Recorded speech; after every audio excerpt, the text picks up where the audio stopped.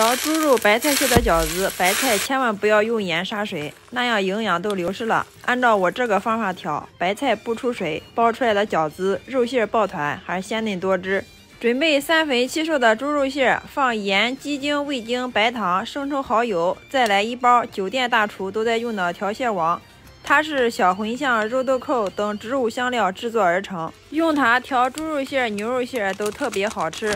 调料放好之后，我们开始打水，分3次加，一定要沿一个方向多搅拌，煮出来的饺子才能肉馅爆团。我每天都会分享一个做菜的小技巧，喜欢给个免费的小红心鼓励一下吧，非常感谢。打好水以后，放油拌匀，锁住水分。剁好的白菜不要用盐杀水，放一点香油拌匀，锁住水分，直接放到肉馅里边搅拌均匀。最后放葱花、姜末，浇热油，激发出香味，再次拌匀。这样我们的白菜猪肉饺子馅就调好了。